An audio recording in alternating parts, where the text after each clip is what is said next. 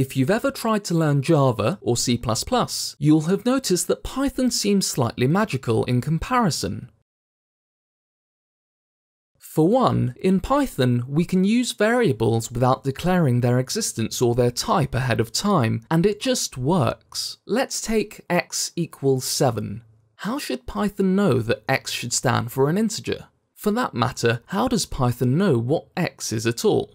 The key to understanding this is that languages such as Java and C++ are statically typed. Python is dynamically typed. In a dynamically typed language, types are determined automatically at runtime, not in response to declarations in your code.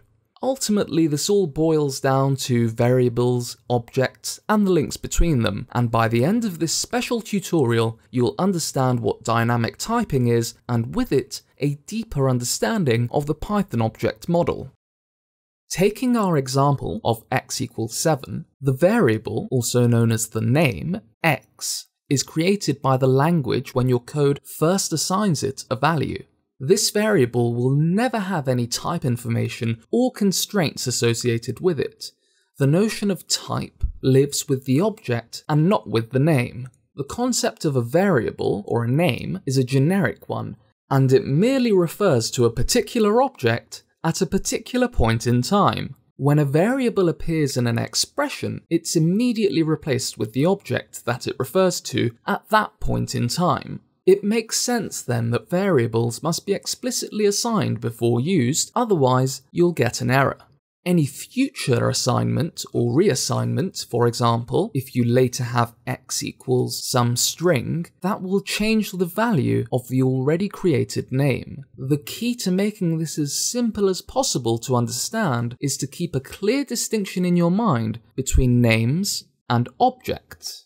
Let's take y equals 1. What does this mean? Well, we'll create the object of type integer representing the value 1. Then we'll create the variable name y if it does not yet exist, and then we'll have that variable point to our newly created object. Names and objects are stored in different parts of memory, but they're associated by these links.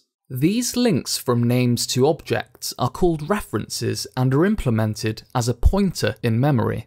We mentioned earlier that types live with objects, not with names. In this code, A starts off pointing to a tuple. Then it points to an integer, a completely separate object, and then it points to a list. This can look odd to learners of statically typed languages such as Java or C++, as it looks like A is changing from a tuple to an integer, then a list. But that's not what's happening at all. All we're doing is changing the location that the name A points to. Objects know what type they are, and this doesn't change. In fact, we can have multiple names point to the same object. When an object no longer has any names pointing to it, it's garbage collected to reclaim this valuable memory. Under the hood, Python keeps a counter in every object to keep track of the number of references pointing to that object at any point in time. As soon as the counter drops to 0, i.e. no more names are pointing to it, the object's memory space is automatically reclaimed.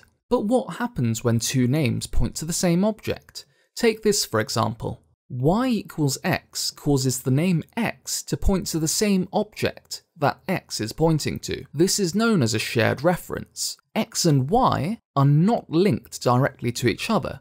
They are merely pointing to the same object. If we were to then type x equals string, a new object would be created. X points to it, and y is left pointing to the original list object. This does not cause y to also point to this new string object. So that's the brief story of dynamic typing and Python. This lies at the heart of polymorphism, which will be covered in a separate tutorial.